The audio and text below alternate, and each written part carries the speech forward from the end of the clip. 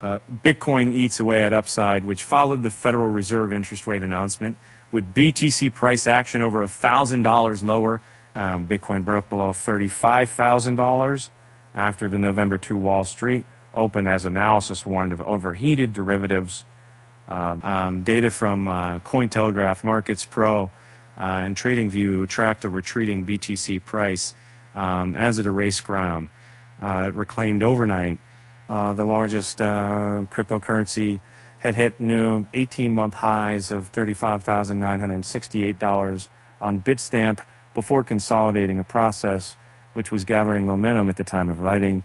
The highs had come on the back of encouraging language from Jerome Powell, chair of the United States Federal Reserve, who in a speech suggested that interest rate hikes, life frenzy say, to be is in the Congress of and communicators. The Fed opted not to change rates at the latest meeting of the Federal Open Market Committee, or FOMC, on November 1.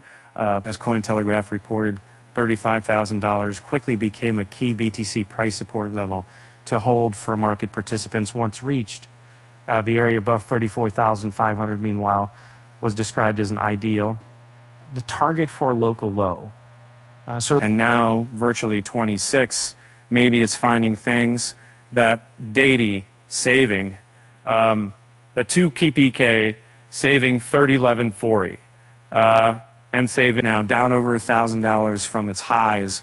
However, Bitcoin was worrying some with derivatives markets, particularly in focus. All Bitcoin derivatives markets are overheated at present. Charles Edwards, founder of quantitative Bitcoin and digital asset fund Capriol Investments, wrote on X alongside Capriol's own data. Reacting popular trader Skew agreed, arguing that it was now spot markets in charge of saving BTC price strength, something to be aware of when sizing up positions currently, he told X subscribers. And so an analysis monitoring resource material indicators also concluded that caution should be applied to the current Bitcoin trading environment. Uploading a snapshot of liquidity on the BTC USDT order book for the largest global exchange, Binance, it warned that support levels were apt to disappear quickly, a form of Katie. And they're in 1990 ton.